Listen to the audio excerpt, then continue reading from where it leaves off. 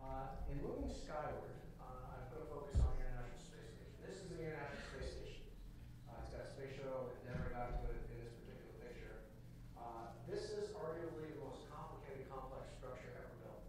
It was built in space by 15 nations. Some of these nations weren't always the best of friends. Some were on opposite sides of the Cold War, opposite sides of the space race.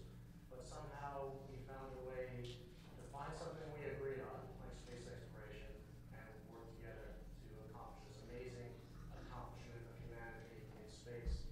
And so the purpose and the goal of the first section of the book, Looking Skyward, is to look at that example of international cooperation, that example of international collaboration, and bring it down to Earth, and put it into the context of our rapidly developing, hyper-interconnected global society, and some lessons that really bubble out of that when we could use that as an example.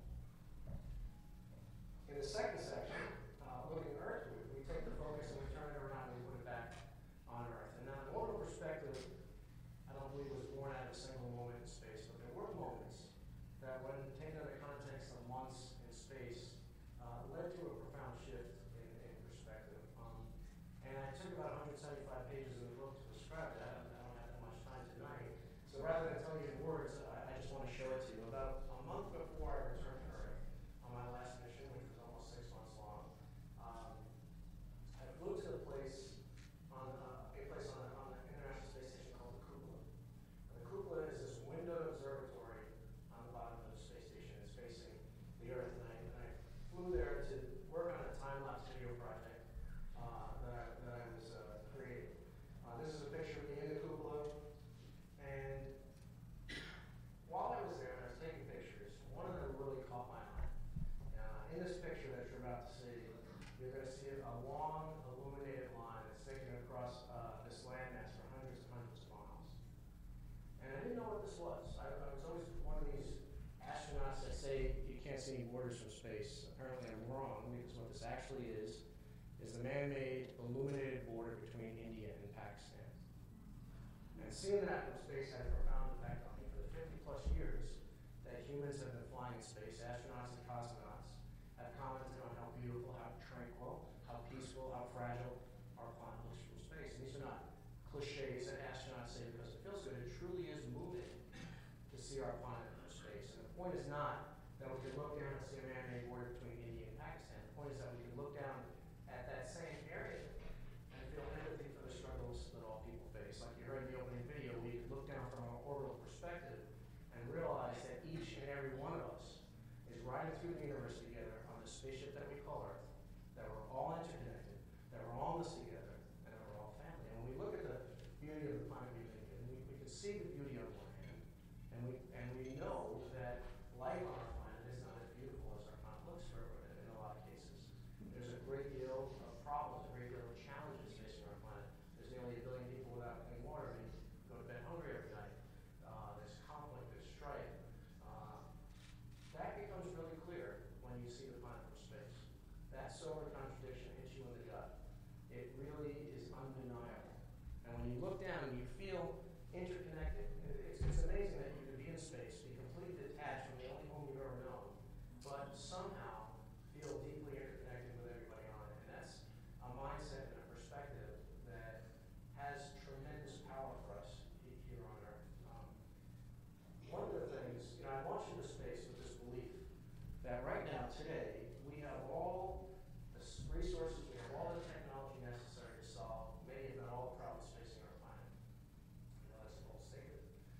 But if it's a true statement, which I believe it is, why do we still face so many issues? And I spent any available free time I had while I was on the space station with my face flashing through a window, wondering and pondering that question. Why do we still face so many critical issues? Why do we still face so many problems? And I believe that the primary reason why we still face so many problems, in spite of our ample technology and resources, lies in our inability to effectively collaborate on a global scale. What you saw in that video was a global scale. It's a scale where individuals, organizations, and cities and nations work together towards common goals. It's where man-made and natural boundaries shrink. The real trick of this thing, the secret sauce of this whole thing is to demonstrate how valuable, how vital collaboration truly is. The good news is there's about 20 million organizations around the world, 20 million plus,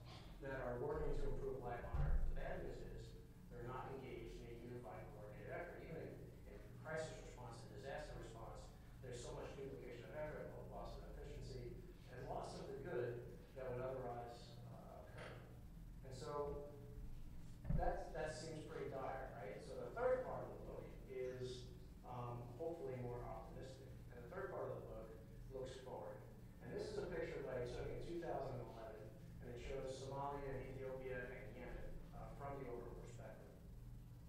Now, if we were to zoom into this picture, down to the microscopic level, we would see a Canadian named Amanda Linda, and you saw her picture in the opening video. We would see her leading something called the Convoy of Hope. So this is in the summer of 2011. There was a terrible famine in Somalia, and she was leading a food convoy in Somalia, which, by the way, was partially funded by the New York Giants. And what's really interesting about this story is this is the first time that Amanda returned to Somalia since she spent 460 days as a hostage, enduring unspeakable torture and abuse and horrible living conditions. 460 days as a hostage at the hands of insurgents in Somalia. And while she was in captivity, she made a promise to herself that if she survived, if she made it through this ordeal, that she would return to Somalia someday and help alleviate some of the suffering, some of the circumstances that made the landscape right for this type of thing to happen. And so I was on board the International Space Station when this happened. I heard about it through we get uplink news. I was able to contact Amanda on her cell phone while she was on the Convoy of Hope and offer my help, my support, my admiration. I sent out pictures like this through social media from space, trying to bring awareness of what was going on. And I bring up this story, and I put this story in the book because she was exhibiting what I call elevated empathy. Empathy that rises above the fray. Empathy that rises beyond the landscape and the terrain features. Empathy that understands that we're all interconnected. And she is proof that you don't need to be in orbit to have the orbital perspective. And there's many stories like that that prove that you don't have to go to space to have this mindset. So how do we fix all these problems? The key is we. This is a picture on the International Space Station on the 50th anniversary of the first human spaceflight. We've got 6 crew members. There's myself and Katie Coleman from the U.S., Paul Nespoli from Italy, and our 3 Russian crewmates.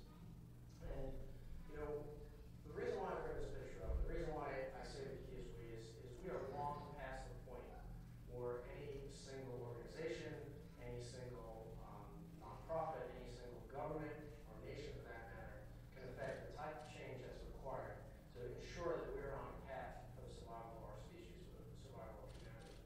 The problems facing our planet are too dire, and the potential catastrophes are too imminent to rely on a go-it-alone attitude. We really have to embrace cooperation and collaboration.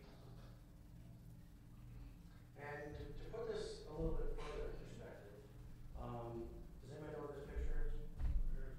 That's Earth. Inside that little blue circle there is a pale blue dot. And this is a very famous picture, and it's actually zoomed in quite a bit so that you could actually see it in this room. But this is a famous pale blue dot photo.